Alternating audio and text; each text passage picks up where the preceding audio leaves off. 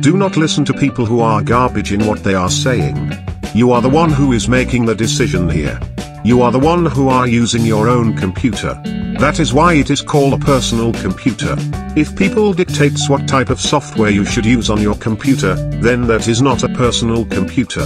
One time, in my video, there is one person who commented that this distro is underrated. Well, you know what my answer is. It doesn't matter if your distribution of Linux is underrated. What matters is that distribution of Linux makes you happy and satisfies your needs. Then that commenter never comment on it again.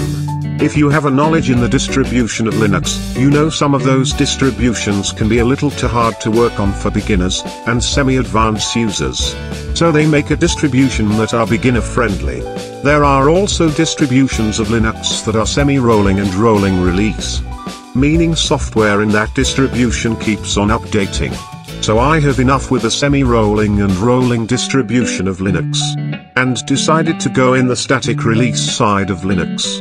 This time, I install Linux Mint 21.1 Vera on my Intel Core 2 Duo laptop. It works like a boss to me. It is a stable release. I only add a few PPAs for Kdenlive, OBS Studios, LibreOffice, Persepolis, Ubuntu Cleaner, Mozilla and Xtradeb. So I can install the latest software that I ever need in my daily computing. It doesn't matter what operating system you use, either Windows, Linux or Mac OS. If you are happy with what you are using, then stay there. You don't need to listen to the opinions of others that will destroy your system. I am happy with what I've been using now. And I like to see Linux Mint makes a better support for older hardwares.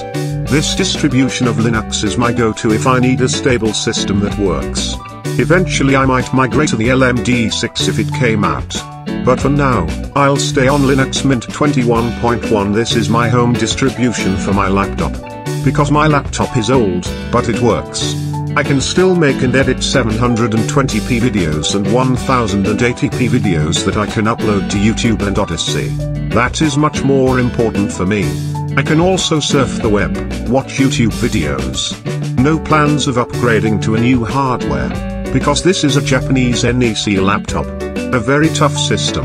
It lasted me for more than 20 years. It has undergone a lot of trials, but it survived the time and it keeps on running. So, do not listen to people who makes trash talk. The opinion is all on you. Because it is your computer. It is your personal computer. You decide what software you want to use. And no one can dictate what software you can use. Because it is yours.